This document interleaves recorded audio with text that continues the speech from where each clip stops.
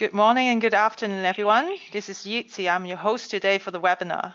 Welcome to the webinar, How to Make Your Vulnerability Management Program Pay Dividends today. The webinar session today will be recorded and we'll be taking questions during and after the webinar. So if you have any burning questions or just things that you want to chat, just type into the chat box and I'll read it out at the end. So without further ado, I'll hand over to John Stock, our Vulnerability Management Product Manager. Hi, good afternoon, everyone. So yes, I'm just going to take you through a little bit on how to make your VM program more worthwhile and make it more beneficial for you. So I'll crack on with the slides. So a very quick bit about Outpost24. So we've been going since 2001 doing vulnerability management from various sides. So the application side, the network security side, and now going into the cloud and container side. Essentially, we like to help people fix their security in terms of making them more secure. It's what we like doing. So the good thing is there's a lot of passion and we enjoy doing it. Quite a lot of us do this kind of thing for fun and hobbies as well, which is not always bad, but yeah, we're nerds like that. We've got about 2,000 customers now in various regions of the world, and we love breaking technology. It's one of the things we pride ourselves in and we enjoy doing. Our professional services team do a lot of that. We've got quite a few CVEs to our name in terms of things that we've broken and had to report to vendors, and they've come back to us with fixes. So that's what we like doing. So that's who we are. And then a little bit more around what I'm doing today. Quite a lot of us have come from a background where we've actually had to run VM programs. So I've run a VM program for a large company in the UK and small bits of Europe as well, but predominantly in the UK, where we've had to bring in a VM program where there was various bits of resistance and various problems that we had. And by the time I finished that job and left, we had a very successful VM program. And I still rate the success of that VM program by the fact that they're big enough to be noticed by people, but I've not seen them on the news to say they've been hacked. So for me, that's a sign that I haven't been there for 10 years now and I still haven't seen them on the news. So for me, that's a benefit thing to see. So on today's topic, just to give you a run through on what I'm going to go through, a few headers here. So why risk is the new normal, how we can adapt to the threat landscape and what that changing threat landscape is, bringing in that business context that makes a VM program work, and then some business alignment remediation. So rather than working as a security person, working with the business to say, well, actually, we understand what you're saying and let's see if we can work together, rather than, yeah, I'm security, you do what we say, which is a common one that I come across when I'm talking to people now. And this view is from a business perspective. So in terms of what I'm going to be talking about, this is not a technical talk. This is all around the business perspective. So if you're expecting a technical thing, or if you're a very technical person, then essentially strap in, because this is going to be a hell of a ride for you, because it's all around business, not technical, I'm afraid. But we kind of have to get the business built in before we can get to the technical part. So why is risk the new normal? So we hear people talking about risk a lot of times, oh, it's a high risk, medium and low risk. And then there's that whole process around accepting risks. And yes, it's a risk, but I'm not too worried about that. So humans, we like to take risks. People love taking risks. I'm not a big fan of it myself. Getting older, I have this fear of dying these days. But human nature, we will take risks. People love bungee jumping and doing these huge swings off things, and people hanging their kids off of these big rocks, and it looks really scary. But often everything is not quite what it seems, because risk has been normalized. Oh, we can't fix that. We can accept that risk, but that risk may be greater than we think, but we're just normalized to the idea of accepting that the risk is there, but we're not always seeing the whole picture of what that risk essentially is. Now, how do we quantify risk? A lot of the time we quantify risk by numbers. It's the simplest way. that risk is a 0. Okay, there's no risk there. That risk is a 10. Oh, that's a bad risk. Got to panic now.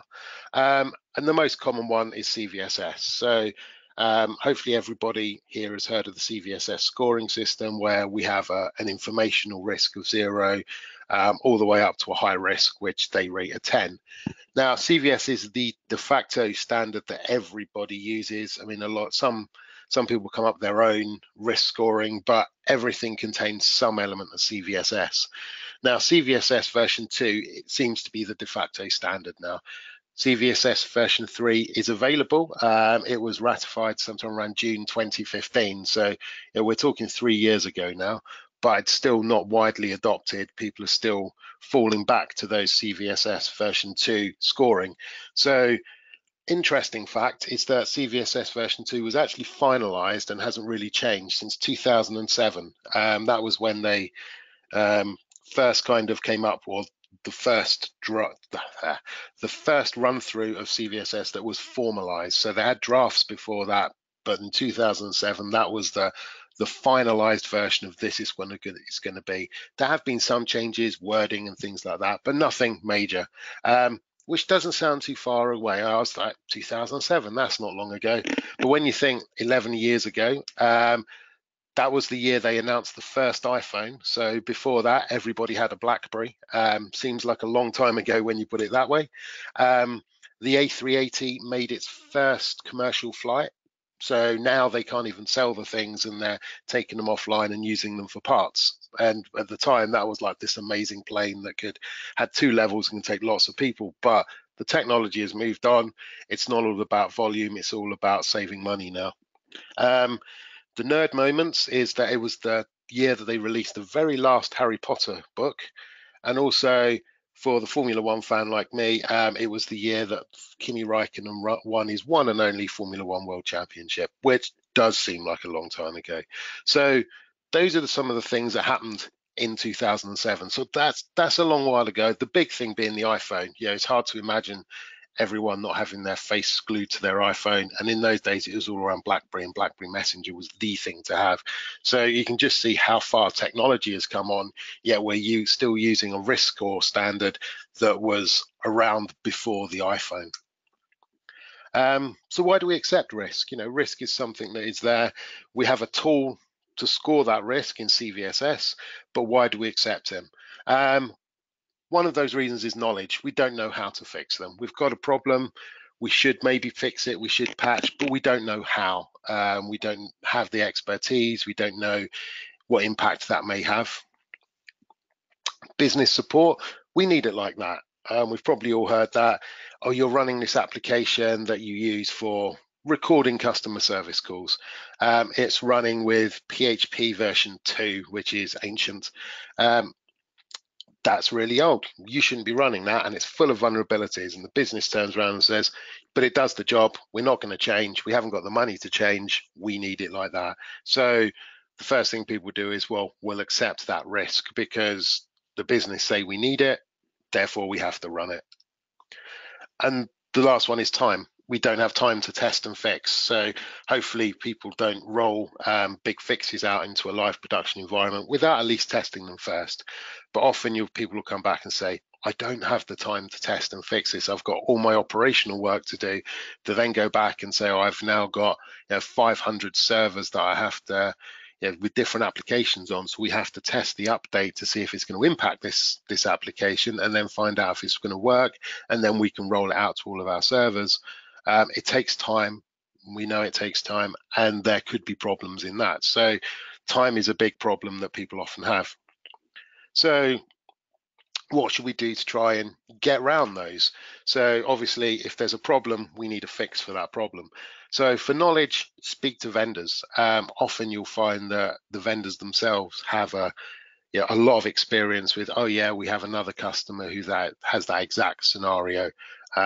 What you need to do is do A, B, and C. So if we look at the recent Microsoft update that was their summer update or spring update that recently went out. One of the things you had to do was turn off BitLocker on your machine, because if you ran the update with BitLocker on, it could cause problems, or it would take 3 or 4 days to install the update. If you didn't know that, you didn't read the support articles or contact the vendor, you wouldn't know. You'd do that. Suddenly you've got thousands of laptops that can't update because they're in a 3-day update cycle. So getting the information from the vendors is critically important for these things. And the second one is consider a knowledge matrix. So it's something we had in my previous job where some of us had moved around the company. So I was a telecoms engineer first. Before that, I was a system administrator on things like OS2 Warp and Windows NT 3.5, which doesn't age me at all. But I knew my telecoms, I knew my Windows, basic Windows, okay, but my telecoms knowledge was still pretty good. I can still, if I ever came across them, configure a Nortel router or a switch from the top of my head. I wish I could use that part of my brain for something useful to me now, but it's still in there. And one of the things we did was we did a knowledge matrix to say, okay, John's in the security team, but he's had experience of working with Nortel, working with telephony and PSTNs and things like that. So if there was a question that needed answering and no one was available, there's a chance I could help. So because people move around jobs, you don't stay static these days. He says, working here for 10 years, but I've done a lot of different jobs in the same place. So I still get people coming to me now. I know you don't do this anymore, but we've got this issue, this problem. Please, can you help us? Because we need someone to just sanity check it before we go through with it. So the idea of a knowledge matrix means you're just tapping into the resources you already have. There's no extra cost to it, but there may be someone who can actually solve that problem without you having to panic or call someone when they're on holiday or something like that. Business support, we're all here to support a business of some point and form. The first things you need to ask is, why do they need it? So if it's a critical thing, yes, okay, understand they need it. Some things are just nice to have, and I've come across them before in my previous role where our customer service team had particular applications they were running, and only 3 people out of a team of about 160 of them actually used it. But as far as they were concerned, it'd been marked as critical for these 3 people, even though there was a new tool in place that was doing the same thing. But these 3 people just liked the old one, or always used the old one, had no intention of change. So why do they need it? And essentially, can it be changed? So is there a new version of the software from the vendor which supports latest ones? Can we contact the vendor and say, we're still using this, we're still paying for support, what's the upgrade path? Because often when you're paying for support for software, there is an upgrade path. It's not always a simple one, but there's generally an upgrade that you can do to bring you to the latest version. No software company in the world wants you to be hacked because of their product. Even if you're running an end-of-life product or something, you don't want the word to get out that, oh yeah, we had a breach because of product X. Even if you were running an out of end of line, out of date version, it doesn't matter. There's still got your name attached to it. So nobody wants that. So vendors are very good at pushing updates and getting people to change. And the last one is time. There is no fix for time. If we could add an extra 10 hours in the day, I'm sure we all would, although I'm sure that would be 10 hours extra from when we finish work to when we start work the next day. But we can't make more time. But what we can do is try and understand the business risk of not having those vulnerabilities. What is the business risk, and does the business find that risk acceptable? If we can't patch the PCI environment because we don't have the time or the resources to do this out of hours, is that acceptable to the business that we can't do that? And if that's not acceptable, then they have to make a decision what stuff doesn't go on the list of things to do. Do you make these new firewall changes because they want to access some new WYSI website, because they want to read things, or is updating the PCI environment more important? So it's all about getting the business to understand the risk of these things and forcing them to give you time to actually do these things. So got an understanding of why we accept risks, some of the reasons that we can get around accepting those risks, but the landscape that we're working in is changing. As security people, we work, or being in my 40s, I'm used to a more traditional security layout. So this kind of, you have switches, firewalls, VLANs, private WANs, public WANs, the internet. But the internet was just that. It was used for web browsing and email and things like that. So traditionally, that's been the view. However, that's changing quite a lot. And security is less and less in our hands now. The cloud is the big thing. Why do we need to have all this on-premise equipment when we can use someone else's equipment or a share of their equipment? Why do we need all these firewalls when we can use security groups in AWS and it'll do the same job but save us 50,000 euros a year? There's a lot of different things that we are actually moving towards, and that putting security less and less in our hands with less bits of tin that we can actually see. So essentially, what is our greatest point of exposure? Now, when you talk to people and say, right, what's the biggest risk to us? You'll see the same sorts of things. Our web servers are, our mail servers are, our cloud infrastructure, a lack of patching, our mobile applications. If you're a bank and you've got a mobile banking application, it's particularly with Android and the number of rooted Android devices, if someone's running in it, can someone inject something in there and steal that data out and log into someone else's banking environment? So there's a common set of things that we hear when talking to people about exposure. Unfortunately, it's none of those. It's a completely non-technical one. So during InfoSecurity Europe this year, we kind of surveyed 269 people, and 63% of those agreed that the biggest risk to them is social engineering. It's the human factor.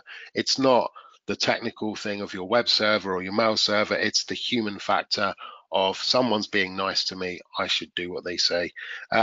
It's a very British stance as well. The whole, if someone says, please, can you, we will say yes. Apart from please, can you let some goals in tonight? In fact, we will say no. But it's a very, very nice, we're in a polite society these days where people will say yes because we want to be helpful. We want to be that helpful person. That's not always a good thing. And other ways we look at it is that social engineering isn't just phoning someone up or tricking your way in through a door. It's people trying to be able to do what they want by bypassing the controls you've put in place. So I had to change my slides this morning because I read this one this morning. So a Navy engineer in the US decided he wanted to steal some data from about the Navy drones, which go in the sea, not in the sky.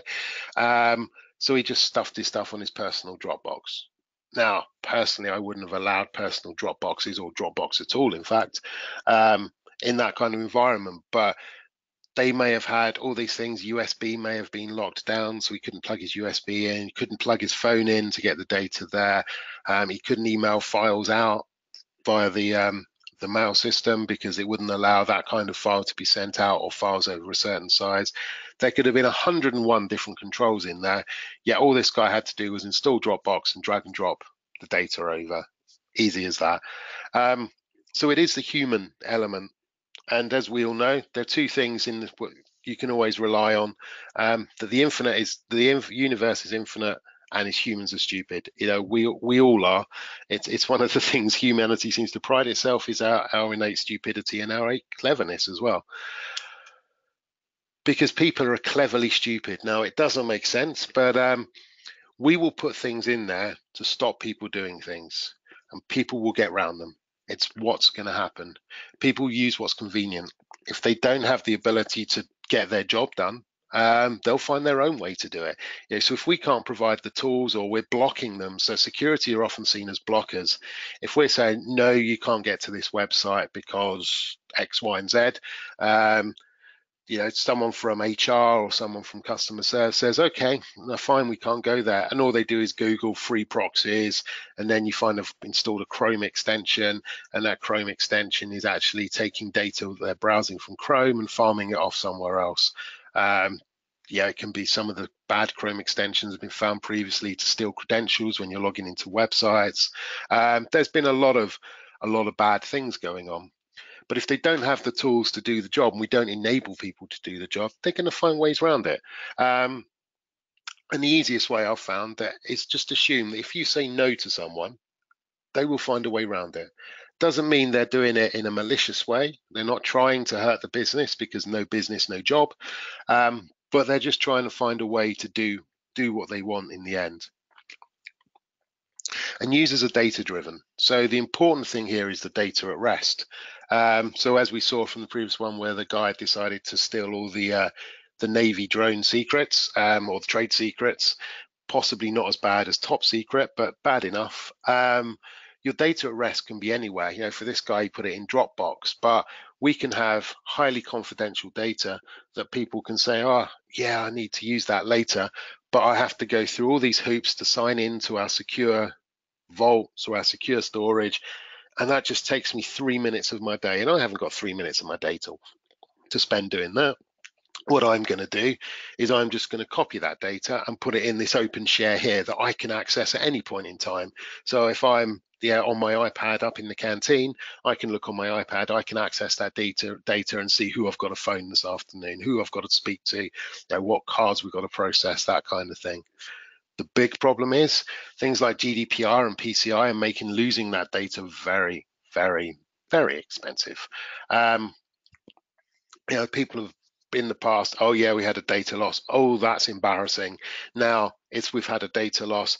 That is really embarrassing, and we're going to have to pay a lot of money for it, because they don't want you to lose your data. And the biggest way to hurt any business by taking money off them.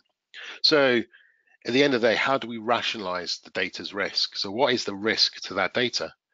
Well, the user isn't the only risk. So our data risk is in the middle. So this looks a bit like Mickey Mouse. We have our data risk in the middle. Now, the first risk is the user accessing it. As soon as the user accesses your data, that data is at risk of being shared, being moved somewhere it shouldn't be. But taking the user out of the equation, we then add the server risk in, which is the traditional vulnerability management risk that we know and love, in that vulnerability, that web server, or sorry, that data server has an SMB vulnerability in it. So I can attack the Windows access on it, and I can access that data. But we add in a user risk, and essentially our risk grows. But it's not one server and one risk. It's lots of users, and it's probably on a server farm. So it's not just one server, it's lots of servers. And you can suddenly see that the data is more and more at risk. The more people that have access to it, the more the risk grows. But when we're talking about VM traditionally, all we've been looking at is the server risk. So we're looking at the infrastructure. What's the risk there? So one of the things we're doing now is trying to build in that user risk. So is there a risk for those users accessing that data? As well as that server risk. So if the server's fully patched, no risks whatsoever, excellent. But your users are still a risk. If you've got no users accessing your data, well, you probably need to just delete it anyway. But it's making sure that that risk is taken as a whole and not as single little commodities on their own, which gives you a smaller risk and you're not seeing the whole picture. And at the end of the day, after all of that, and we've understood our risks and got an idea of what our risks are, we need to work with the business. Working on our own as a security team isn't going to help.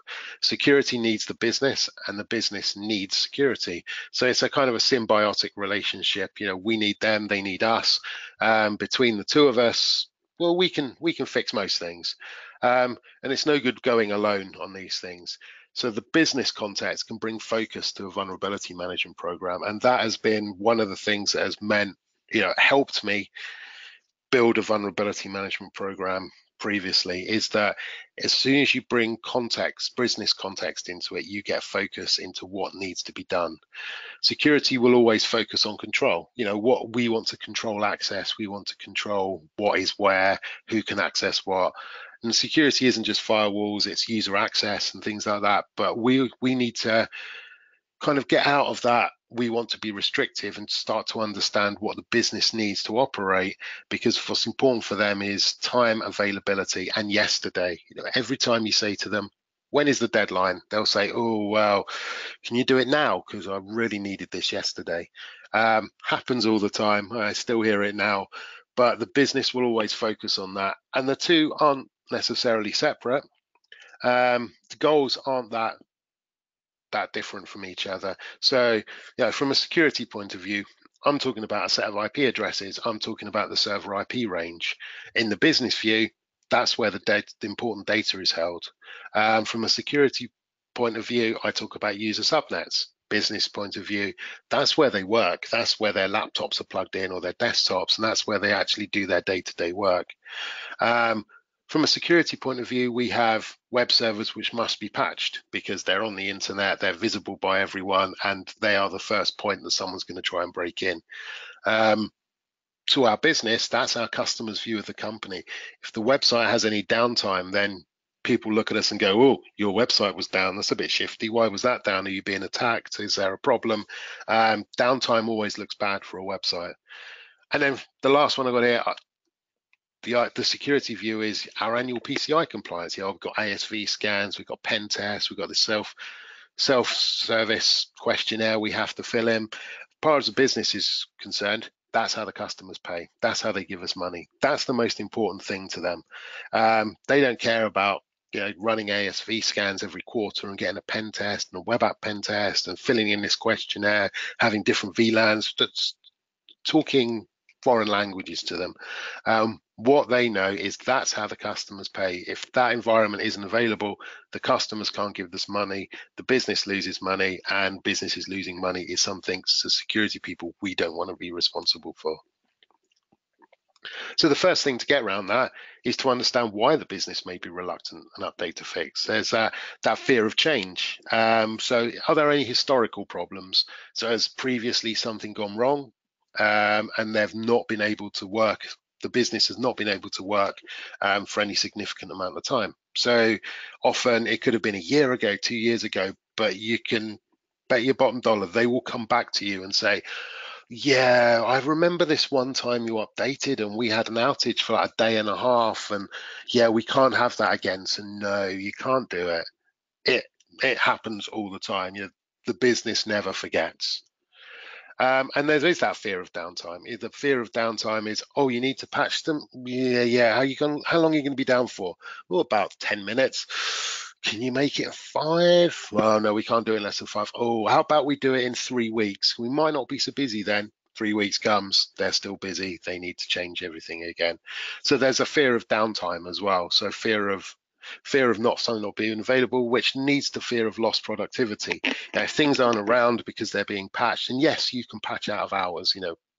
My previous few cars have all been paid from overtime from doing patching out of hours. It's been wonderful. But these days there is no out of hours. What's 3 o'clock in the afternoon in the UK, a nice quiet afternoon, is peak time in the US. So and there's very few, I would say no, but very few companies which aren't global now. Websites aren't restricted to you can only see this in the UK. Well, there are a few. BBC iPlayer, when I was trying to watch some football when I was in another country, couldn't watch it. iPlayer said, no, you're not in the right country.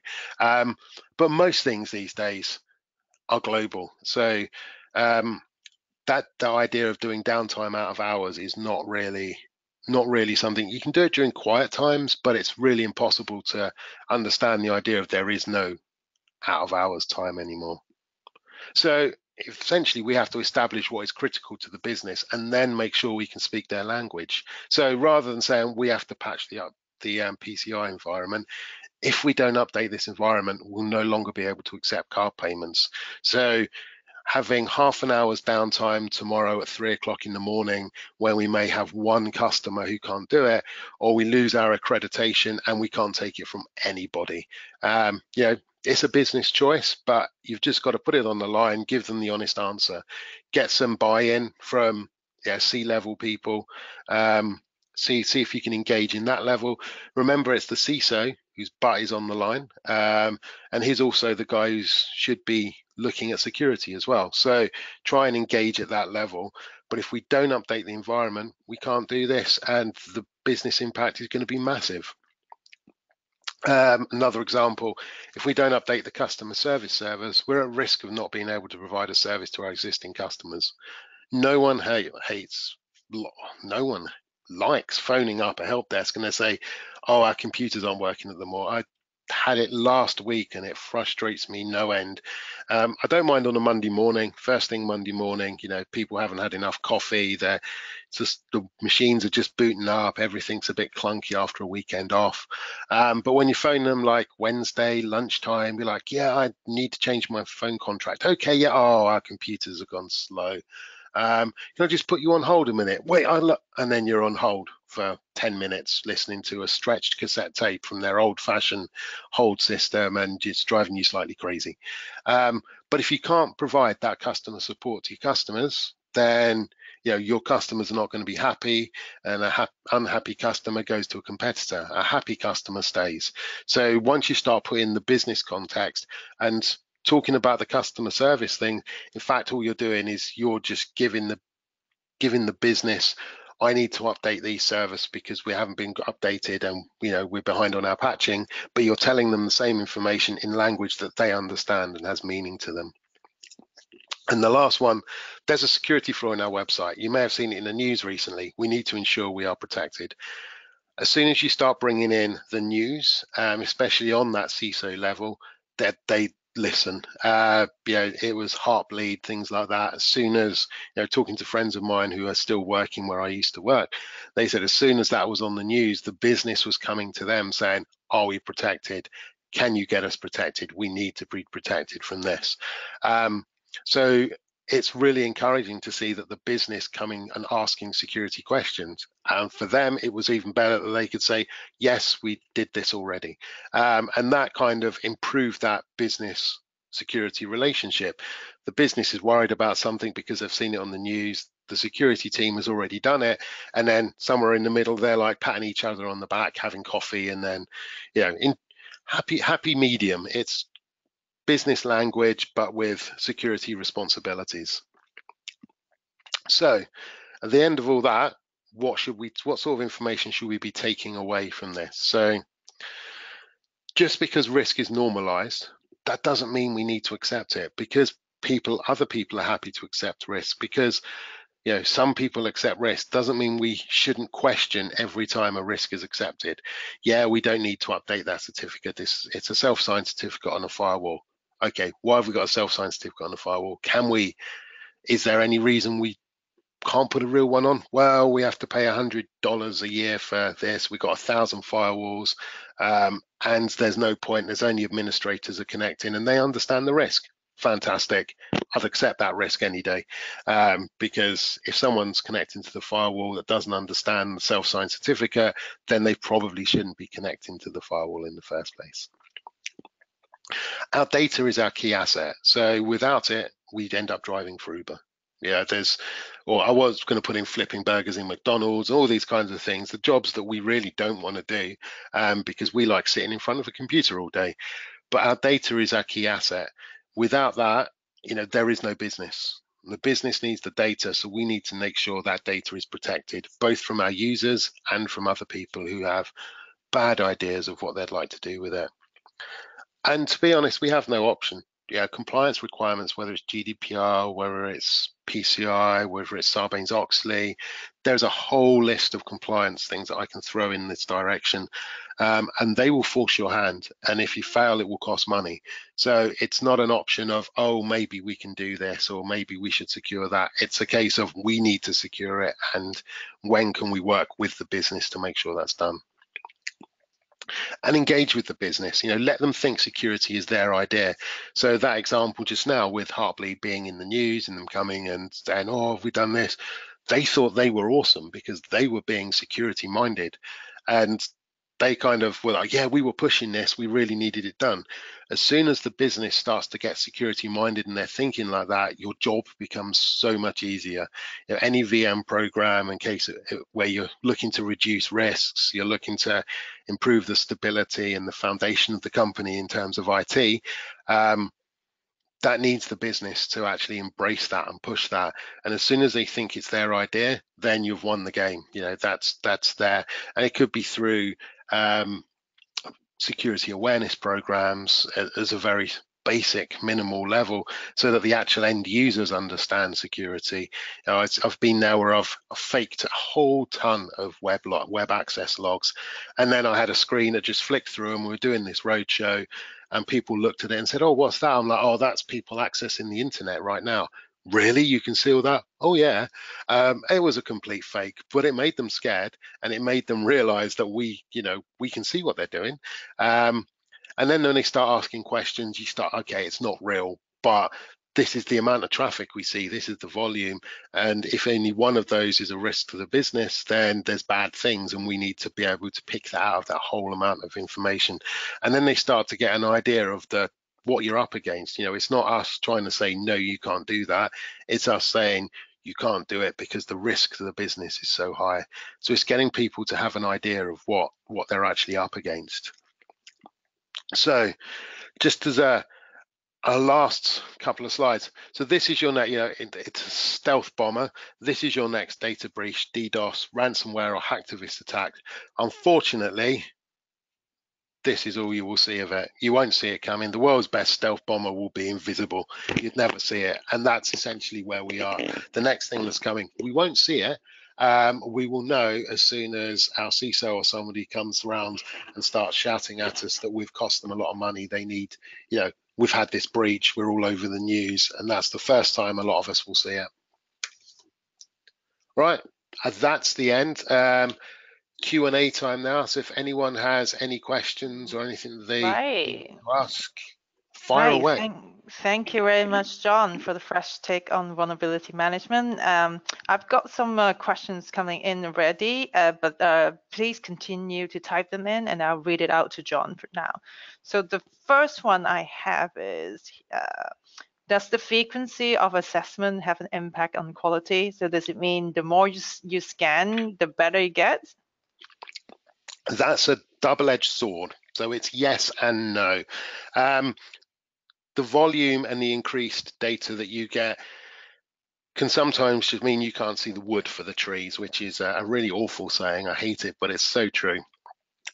You find that if you're scanning 10,000 workstations, you need to concentrate on the anomalies. So scanning those every day is going to be useless because you can't patch every day. So if you can patch once every month, if you can patch once every 2 months, then you should have your scanning in line with that. And the one thing, I was talking to a customer last week, I went to visit them, we were sat there talking about their VM program. And one of the things that I brought up, that they were like, we never thought about it like that, is they always scanned just after Patch Tuesday. Just after all the Microsoft patches had come out and everybody knew about them, we had all the vulnerability checks in there, then they'd scan. And we'd tell them that they were vulnerable to all of them, which wouldn't be much of a surprise to them because they knew that. But then they'd scan the next month after the patches had come out, and they'd have a whole new load. So rather than concentrating on what they've fixed, they were more focused on what had just come out to them, that they had no chance of fixing for at least another 2 to 3 weeks. So it's not only about timing, but frequency is one of those. We scan as often as you can patch. If you can only patch once every 6 months, okay, scan more frequently. But as a minimum, I'd say once a month, as a maximum once a week. And there's technology we have built in called scanning this scanning, which if something new comes out in between those two scans, then we can actually tell you about it. So if you're running a certain version of Apache and a new vulnerability comes out for that version of Apache, then we don't have a 100% guaranteed view that you're vulnerable to it, but we can give you a heads up and say, well, based on the version that you're running, we think you're vulnerable to it.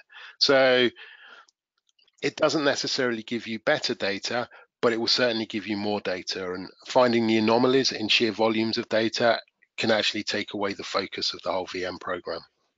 Okay, great. And I've got another one here for you. So the difference between CVSS version 3 and 2, what's the difference? And is it just a improved version, or? So CVSS v3 and v2 are scarily similar. The big difference between CVSS v3 is that it has something called scope in there. And the big thing around the scope scoring is whether that vulnerability will actually impact the local machine, or if it has the ability to impact further down the whole application chain of that machine. So it just allows for some contextualization. So it's better, but it's still a standalone number. Now, there's no business context in that, and again, it allows for some contextualization. So you still got the same CIA metrics. So if confidentiality is important, then it will increase the score of anything that impacts confidentiality. The same with integrity and the same with availability. But it's a single point score, and I'm not a big fan of single point scores because sometimes it doesn't give you the whole story of actually what you're up against. So it's an improvement, but it's not the best thing you'll see. Right. Thank you. I've got another one here.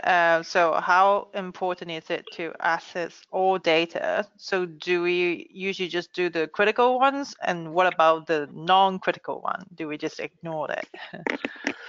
So critical ones, obviously, yes. You always want to scan your critical assets, but less critical ones. So I'll go back to what I mentioned earlier. If you've got 1,000, 2,000 workstations and they're all off of the same gold build, and you have users accessing them, so in a call center or something like that, where nobody has extra access to them. No one's got domain admin rights, or no one's got local admin rights. So they've all got the same access.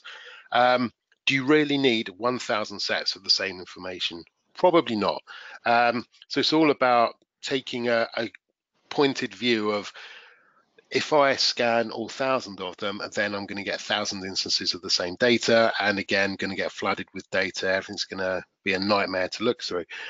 But why not scan a set of them? Why not scan 20 a month, or pick random ones every month, scan those, or run random scans when you feel like it against them, just to make sure they're up to scratch with what your goal build should be. We have customers, and one of the things I actually used to do, and I encourage people to do it, is have a machine that is your goal build that just sits in a server rack somewhere and just chugs away all day. Nothing happens to it. It should be all the same update mechanisms, everything like that. And that is the one you vulnerability scan as frequently as you would patch it.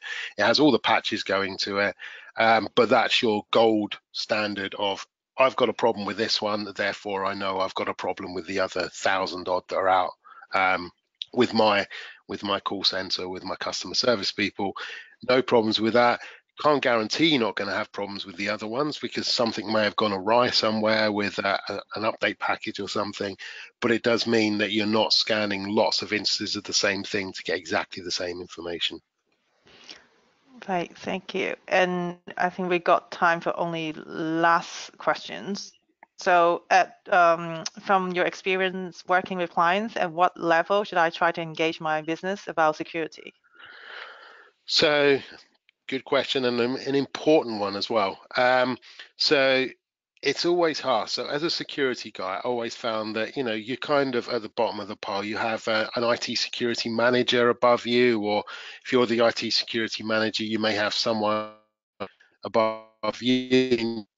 In my previous role, I actually reported to the IT security manager, who reported to the CFO, which was an interesting one. But some of the technology teams reported into the CFO. But the most important person to get on board is the CISO. So the important word in his job title, it gives it away, is the Chief Information Security Officer.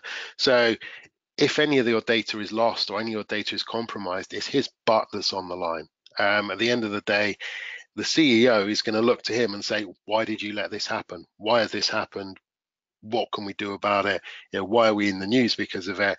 He's the one who's going to get the can for it. So the higher up the organization that you can get this buy-in, then the more successful you will be. It's a case of so to start the process, I kind of, when we started on our VM program, I'd run through the program, got it all set up, all my scans, and I'd give reports to the mid-range team, out to the AIX team, out to the Wintel team, to the network team, and I was like, oh, done awesome here. Did a scan another month, next month, no changes. In fact, it got worse.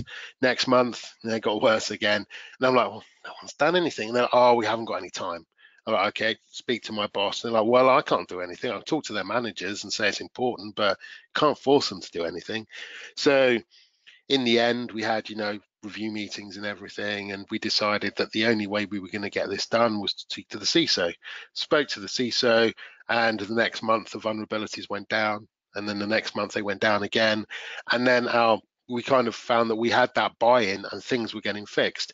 And then we did the same thing with the business as well. So once we got the technical team sorted, the next task was the business. And the CISO went to our customer services manager and went, this is our problem. This is how we need to fix it.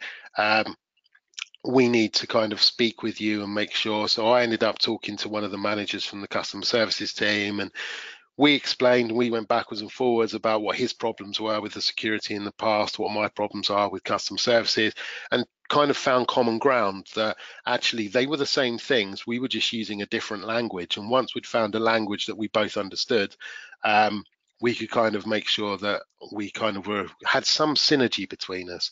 And at that point, we found that, there's this vulnerability we've got to fix, going to affect this. They're like, great, when can you do it? As soon as possible, please. And it was like, whoa, okay, yeah, we can do it tonight if that's okay. Awesome. Midnight, all right? Yeah, that's fine. Perfect, thanks. And you'd find that, okay, then we had emergency change records and things to raise, but that's just paperwork. But once we had that buy-in, then they were pushing us to do it, or they'd approach us and say, we're looking at this new application. Can you tell us the security implications of it? And suddenly, the security was their idea. So once you've got the right people on board, and the higher up the level you can engage, the more beneficial it will be, and the quicker things will happen. Great. Thank you, John. This is all we have time for today. And the webinar is recorded, and I'll send out the recording and the presentation after the event today. And our next webinar in August will be around application security in the DevOps world. Thank you very much for attending, and see you soon.